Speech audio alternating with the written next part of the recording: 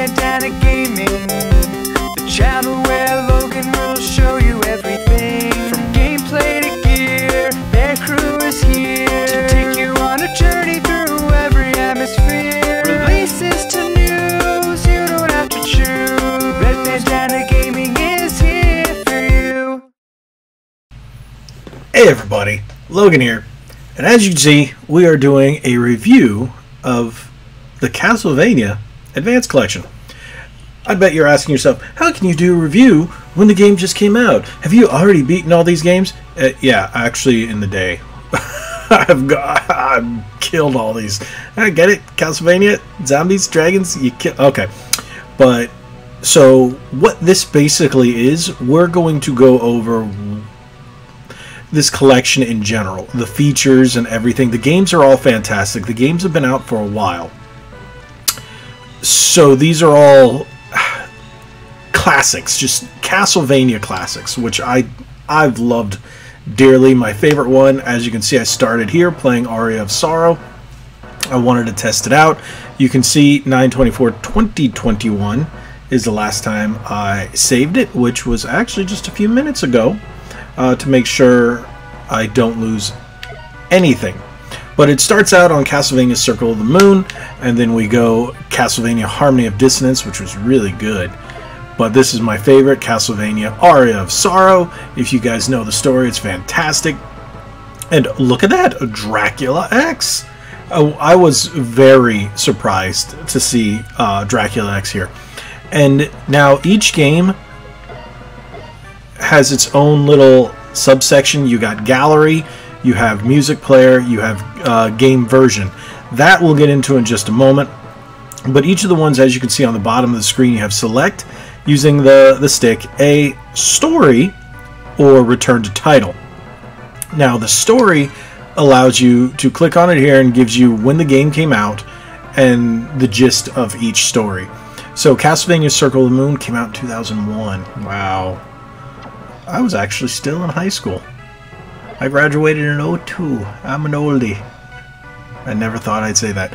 Castlevania Harmony of Dissonance, 2002, the year I graduated. Castlevania Harmony of Dissonance.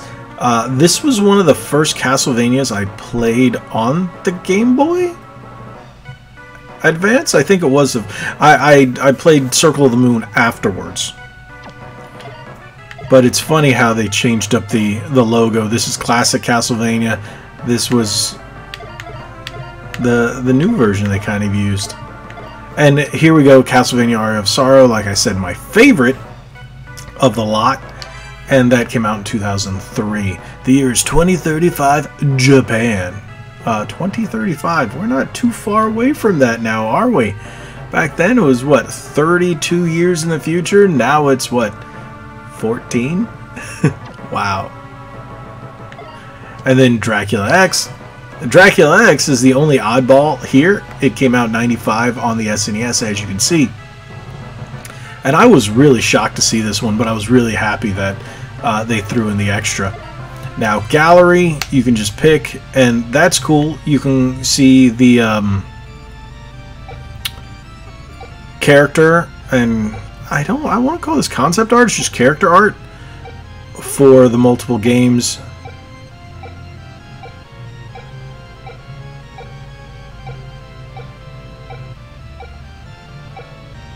So this is really cool, but yeah, you can sit here and go through this for a while. Did it? Yeah, actually it did. I just realized that. Whoa, okay. Oh, that's nifty. Alright, so music player. Music player is just that. You can pick tracks from the different ones.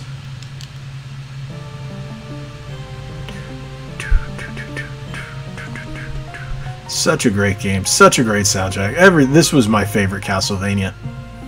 Most people don't understand why. They're like, oh, it just feels, it's just, I don't know. It's the one that I stuck with the longest, and just, like the other ones I played, but this one I played consistent. I didn't play anything else until I beat this game. It's fantastic.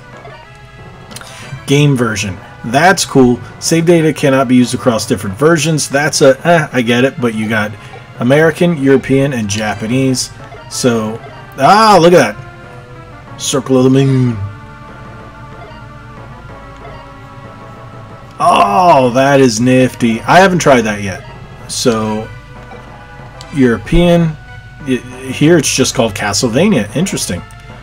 That is interesting that it was just called Castlevania. It wasn't Circle of the Moon. And wow, Castlevania Vampire's Kiss. That's nifty. And then once you play them, of course, let's jump into one. Let's see if there's any. Okay. Everything else seems to be pretty much the same about this one. Yeah, that's the same. So now I'm going to show you here. Let's end this one. Before we jump in any further, I want to show you something else. Let's look at the Japanese version.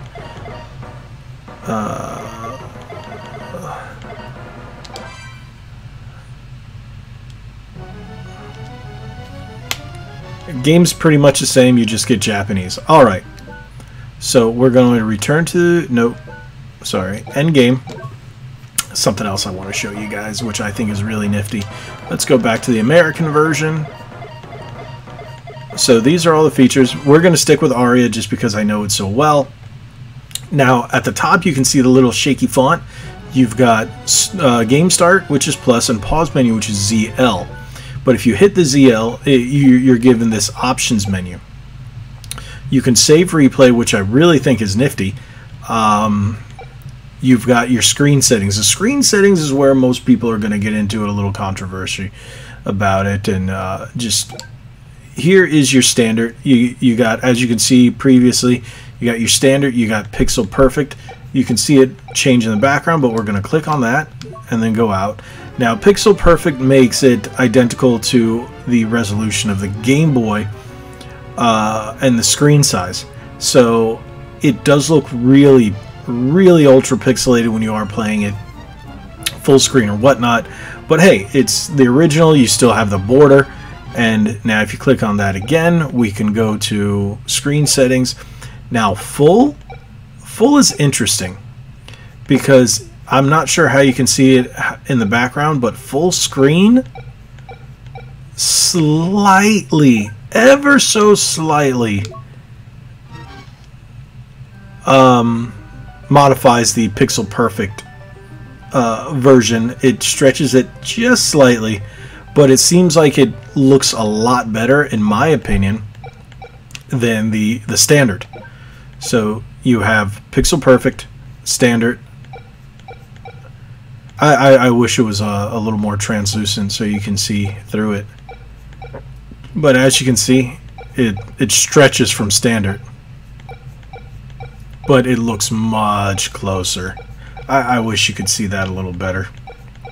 But Pixel Perfect, I prefer the Pixel Perfect or the full. I'm not a big fan of the standard. Standard seems to be pretty warped, but we're going to go with Pixel Perfect's sake.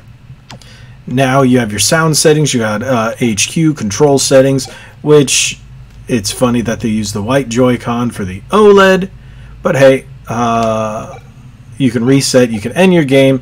Encyclopedia, which is pretty nifty. It tells you what everything does in the game, all the different weapons. The only thing that bothers me about this is when you get these weapons, they're no longer a surprise. So you can actually see them here. All the souls in the game, enemies, and it's the same across all of them. You got your credits. Now your gadget setting, this is a weird little thing that when you're playing the game, if you turn on, we'll actually jump into a game so you guys can see this. It gives you a little blip on the side, or a gadget, widget, whatever, that pops out. It's rather annoying in my opinion. Wallpaper's nifty because instead of just the standard background, you can pick different ones. I think the ones that are a little more busy are a little more distracting to the eye. I think the Type C or the Type F is usually the best way to go, but I like the fact that they give you the options. Play replay, well, that speaks for itself. Load, so we'll do select data, and as you can see now there's two sets of saves: save within the game and save outside the game. just in case something happens, you have your initial game slot with on the little Game Boy Advance cartridges. Or in here, your save menu as well. So you can pick load, and then as you can see, it saves my exact location and time and version. Or you can just go back into the game, do that, and bam, right here. So, whee! So in this one, Y now brings up your map. Before you only had A and B on the Game Boy Advance and the shoulder buttons. Now Y and X have been mapped with alternate features. So that's why. Go back. X now brings up your menu, which normally would just be start, and B and A are your attacks and jumps. Whee! Whee! Come on! There we go! There we go! There we go! Whee! But visually, these games are fantastic. I am playing this on a monitor, and it's just, whew, the sprites are very huge, the pixels are massive, but this was really meant to be played on the Game Boy Advance. I still think the game is, ooh, level up, a gorgeous game.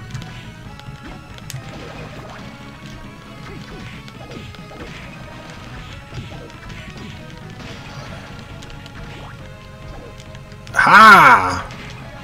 There we go. So, start still brings this up just like X. We're going to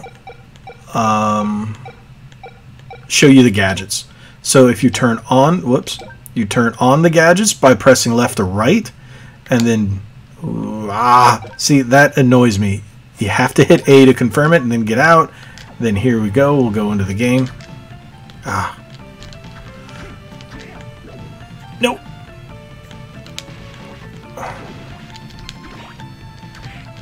See, those are the gadgets now. That bothers the crap out of me that those things pop up, because it's the same thing that you would normally get in the bottom of the screen. You still go up here. There we go.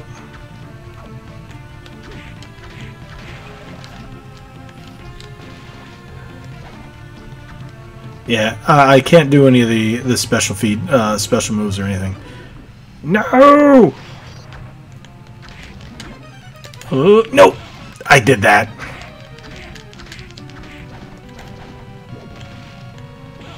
Oh, look how...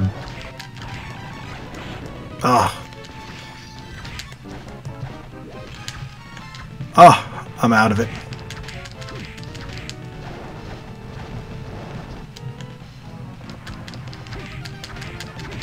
There we go. Quick boss battle. Whee! Does everybody do that in every Castlevania game? You jump for it? I think so. So,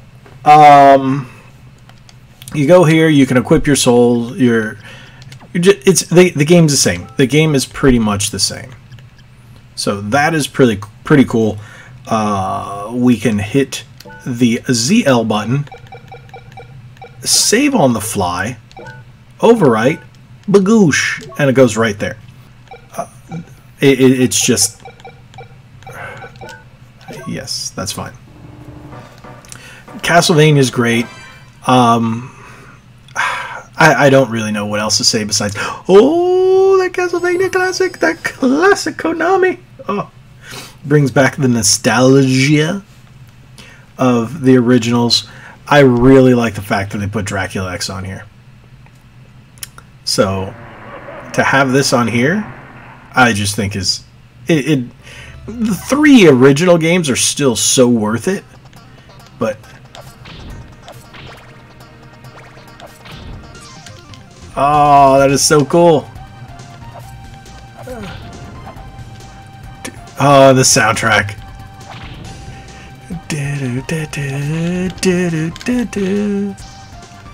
No! No! Okay, here we go. I prefer the knives.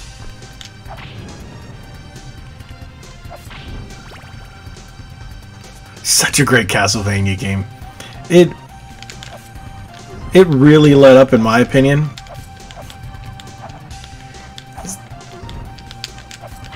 There we go. Ah! No, I don't want the axes. Oh, look where it is.